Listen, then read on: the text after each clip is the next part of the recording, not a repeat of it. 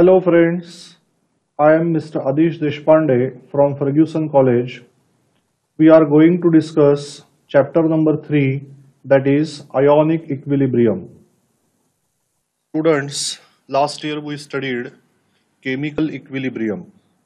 So it is a characteristic property of a reversible chemical reaction where rate of forward reaction is exactly equal to the rate of the reverse reaction and no further change in the concentrations of reactants and the products occur with time. So this state of a reversible reaction is called as chemical equilibrium. So last year we studied chemical equilibrium. Some of the characteristics also we know. The important one is point of equilibrium is always dynamic in nature. That is, at equilibrium, neither forward nor a reverse reaction stop. Both the reactions occur with their characteristic equal rates. And so the point of equilibrium is always dynamic in nature. So, by changing the equilibrium conditions, it is possible to shift the point of the equilibrium. So these are properties or characteristics of chemical equilibrium we already studied last year. We also know law of mass action, with the help of which it is possible to calculate characteristic constant, that is equilibrium constant of a reversible chemical reaction. Actually, this law of mass action tells us how to find out rate of any chemical reaction. So at a given temperature and at a given instant, rate of any chemical reaction is directly proportional to the product of the active masses of the reactants. Active masses means concentrations of the reactants whenever expressed in the units of moles per liter or moles per dm cube. That is, molar concentrations of the reactants are considered. So in case of this general reversible reaction, AA plus BB reversibly gives CC plus DD. If we apply law of mass action, we will end up with the characteristic constant, that is equilibrium constant Kc, which is equal to active mass of C raised to C into active mass of D raised to D upon active mass of A raised to A into active mass of B raised to B. So last year we studied this chemical equilibrium. Now let us consider ionic equilibrium. So ionic equilibrium, it is a special case of chemical equilibrium where ions are involved in a reversible chemical reaction, either on the reactant side or on the product side. And so the equilibrium between ions and unionized molecules of a substance in its solution is called as ionic equilibrium. Whatever general conditions and characteristic properties of chemical equilibrium that we studied last year, all those properties and characteristics, they are applicable to ionic equilibrium also. So here is the example I considered here, dissociation of acetic acid. So acetic acid, whenever dissolved in water, it dissociates partially, producing acetate ions and H plus ions, and a point of equilibrium is attained between dissociated and undissociated molecules of acetic acid. So as this equilibrium involves ions, this is called as ionic equilibrium. So we will deal with this ionic equilibrium in this chapter. Now electrolyte. This term is also familiar to you. Any substance in the molten state or fused state, or whenever that substance is dissolved in water producing ions, if we conduct electricity or if we pass electric current through this solution or the substance in the molten state, then if it conducts electricity, then it is called an electrolyte. For example, fused NaCl, that is molten NaCl, or copper sulfate solution. In both these cases, ions are present and these ions conduct electricity, and therefore these are our electrolytes. Now, electrolytes can be generally classified into two types as strong electrolytes and weak electrolytes. In case of strong electrolytes, there is almost complete dissociation. Whatever substance is taken, the whole of it forms ions. So large number of ions are present. So ionic concentration is very high. This reaction is always irreversible. That means it proceeds only in one direction. And so this reaction is complete. Examples are all salts. Now, in addition to this, strong acids and strong bases are also the part of these strong electrolytes, because these strong acids and strong bases, whenever are dissolved in water, they completely dissociate into ions, and these ions can conduct electricity, and therefore these are also our electrolytes. Now, if we consider weak electrolytes, then in case of weak electrolytes, there is always a partial or incomplete dissociation. So, when acetic acid, it is a weak acid. So, if it is dissolved in water, then large number of molecules of acetic acid remain behind undissociated, because equilibrium is attained when between dissociated and undissociated molecules of acetic acid. And so, as point of equilibrium is attained between dissociated and undissociated molecules of acetic acid, molecular concentration is very high, ionic concentration is less, and so this reaction is always reversible and it is always incomplete. All weak acids and weak bases are the examples of weak electrolytes. Now, this term degree of dissociation, alpha, this gives us the classification of electrolytes as strong electrolytes and weak electrolytes.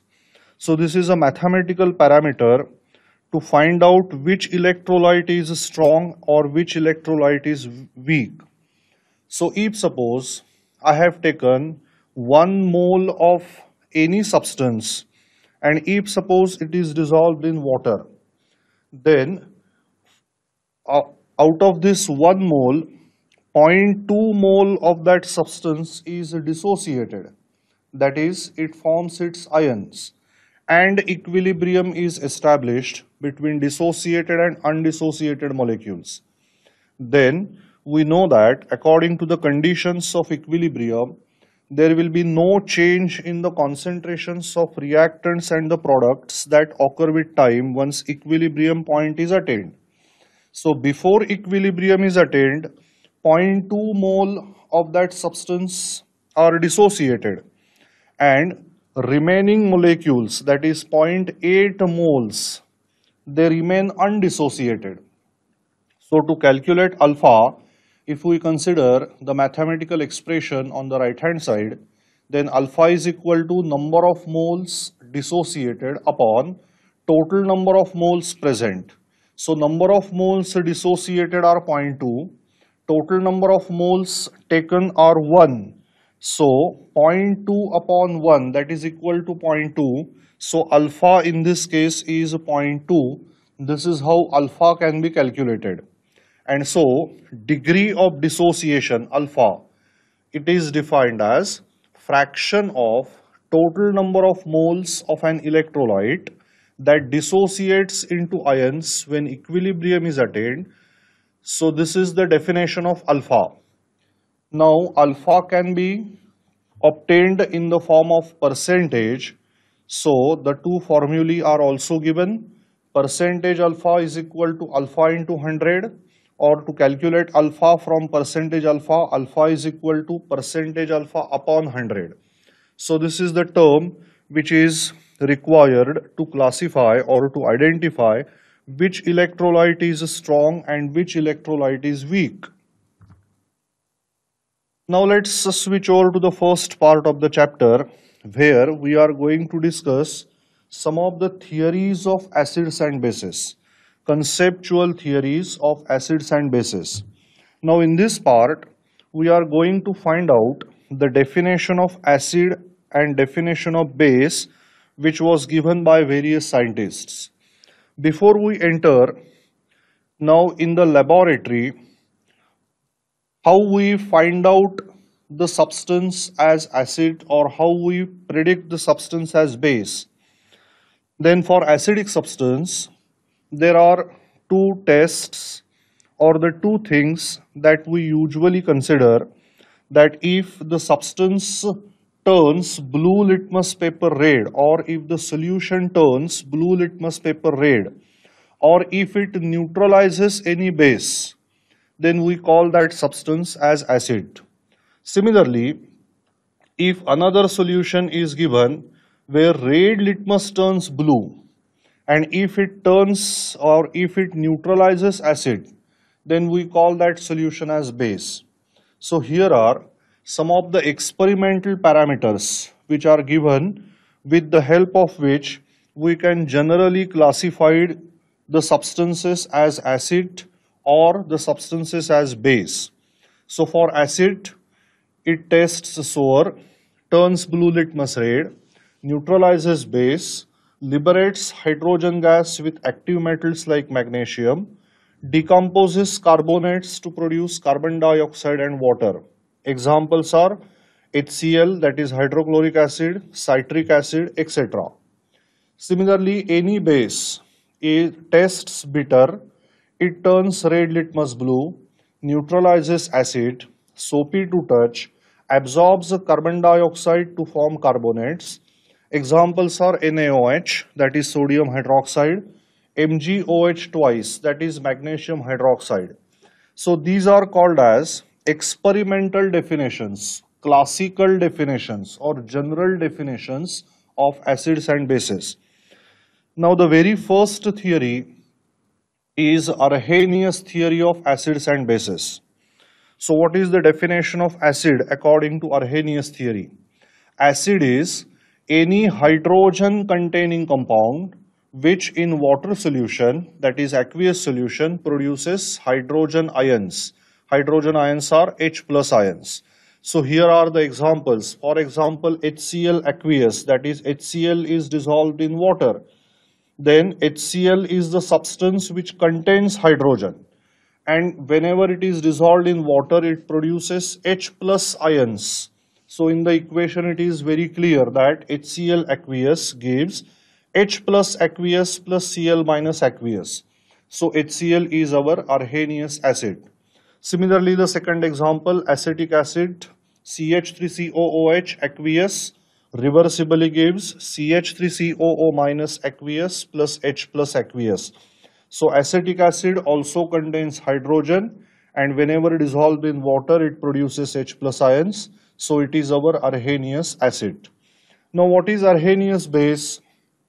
A base is a hydroxyl group containing compound. Hydroxyl group is OH group, which in water solution or aqueous solution produces hydroxyl ions. Hydroxyl ions are OH minus ions. So any such substance is our Arrhenius base. For example, NaOH aqueous, sodium hydroxide. So NaOH, whenever dissolved in water, produces Na plus and OH minus ions. So hydroxyl group is present in the compound and it produces OH minus ions in the aqueous solution. So it is our Arrhenius base. Another example is NH4OH aqueous reversibly gives NH4 plus aqueous plus OH minus aqueous. So very simple definitions. Now some of the points that you have to remember as far as Arrhenius theory is concerned. So acids and bases, they are defined in terms of their aqueous solutions only. So this theory is limited only to the water solutions. Now according to this theory, H plus ions are present in the aqueous solution as bare ions. Bare ions means free ions. But H plus ions always get hydrated in the aqueous solution. That is, they combine with water to form hydronium ions. So here is the equation which represents how hydronium ion is formed.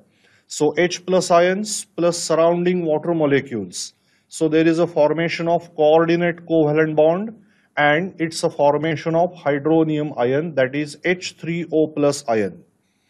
Now certain substances do not contain hydrogen and do not produce H plus ions in water, but their solutions are acidic. For example, carbon dioxide in water or sulfur dioxide in water. Remember, carbon dioxide is a gas. It does not contain hydrogen. But when carbon dioxide is dissolved in water, if you test with the litmus, then blue litmus paper turns red. That means it indicates presence of H plus ions. But since your substance does not contain hydrogen, according to Arrhenius theory, you cannot say that CO2 is Arrhenius acid. Similarly, if you take ammonia gas and this ammonia gas is dissolved in water, and now again if you test with litmus paper, then you will find that red litmus paper turns blue. This means OH minus ions are present. But in the substance ammonia, NH3, there is no presence of hydroxyl group. And so you cannot say that NH3 is Arrhenius base. So these are some of the points that you have to remember as far as Arrhenius theory is concerned. Now let's switch over to the second theory, which is Bronsted-Lowry theory of acids and bases. Now according to Bronsted-Lowry theory, which substance is acid? An acid is a substance which donates a proton, that is H plus ions, to any other substance in a chemical reaction. So acid is a proton donor. So proton is H plus ion. So when proton is donated, that is H plus ion is donated to any other substance in a chemical reaction, it is called as Bronsted acid. Similarly, what is Bronsted base? A base is a substance which accepts a proton, that is H plus ions, from any other substance in a chemical reaction. So a base is a proton acceptor. So when H plus ions are accepted by any substance in a chemical reaction, it is called as Bronsted base. So as the theory involves donation of proton or acceptance of proton, theory is also called as protonic theory. So the examples of Bronsted acid and Bronsted base are given. Now let's consider what is conjugate acid-base pair. So the pair of substances which differ by means of a proton, that is H plus ion, is known as conjugate acid-base pair, or acid-base pair which can be formed from each other mutually by gain or loss of a proton is known as conjugate acid-base pair. Now this can be explained with the help of an example. So let us concentrate on the example, that is a chemical reaction. HCl plus H2O reversibly gives H3O plus plus Cl minus. Now if you consider the half reaction, then the first half reaction is HCl reversibly gives H plus plus Cl minus, and second half reaction is H plus plus H2O reversibly gives H3O plus. So this means that HCl donates proton to water.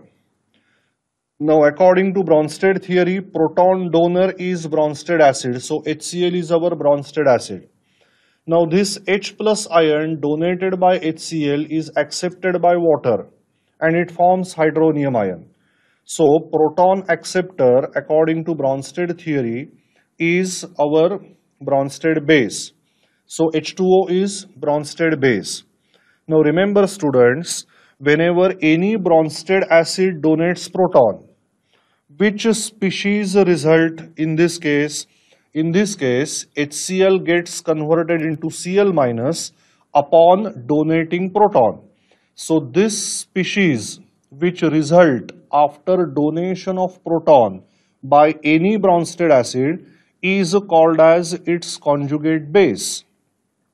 Similarly, water is our base, Bronsted base. Upon accepting proton, that base gets converted into acid called as conjugate acid. So if you compare HCl and Cl minus, then in this case the difference is of only proton. Similarly, if you compare H2O and H3O plus, then difference is of only a proton, and therefore HCl and Cl minus, as they differ only by means of a proton, so HCl Cl minus, this pair is called as conjugate acid base pair. Similarly, H2O and H3O plus, these species, they differ by means of only H plus ions, and therefore this is called as another conjugate acid base pair. So acid base pair which can be formed from each other mutually by gain or loss of a proton is known as conjugate acid base pair, or the pair of substances which differ by means of a proton is known as conjugate acid base pair.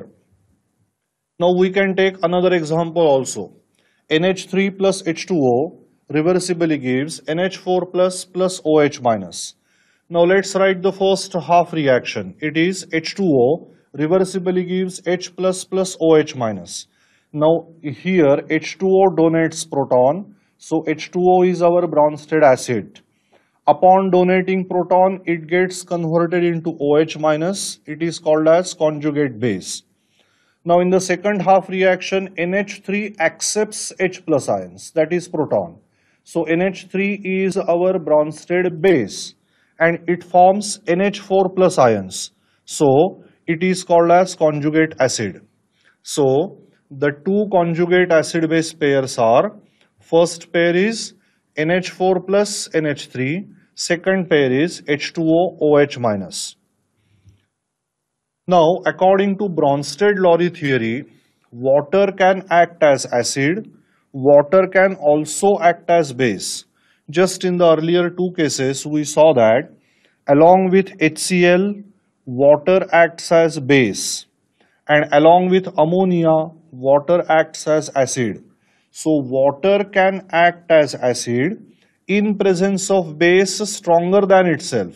So ammonia is a stronger base than water, so water acts as acid, that means it donates proton. And water can act as base in presence of acid stronger than itself. So HCl is a stronger acid than water. So in that case, water acts as base. And so such a substance is called as amphoteric substance. So according to Bronsted-Lowry theory, water is amphoteric in nature. So water can act as proton donor and proton acceptor. And so this is called as amphoteric nature of water. Now the next theory is Lewis theory of acids and bases. Now what is Lewis acid? An acid is any species, that is atom, ion or molecule, which accepts a share in an electron pair to form a coordinate covalent bond or dative bond. So here is the example given, ammonia plus H plus ions. So here nitrogen atom of ammonia contains a lone pair. So this lone pair is donated to this H plus ion and there is a coordinate covalent bond between H plus and nitrogen atom of ammonia, and the whole ion form is called as NH4 plus ion.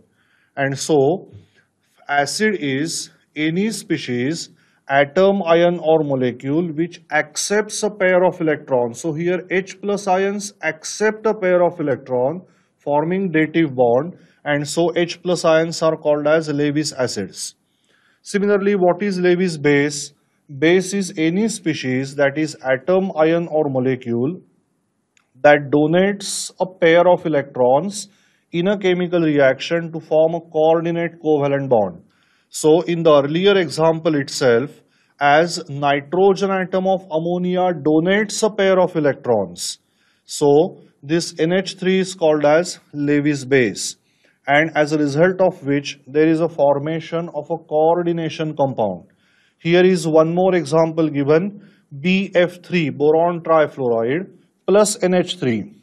So again, nitrogen atom of ammonia donates a pair of electrons to boron atom of boron trifluoride, and there is a formation of a coordination compound. So BF3 accepts a pair of electrons in a reaction forming coordinate bond.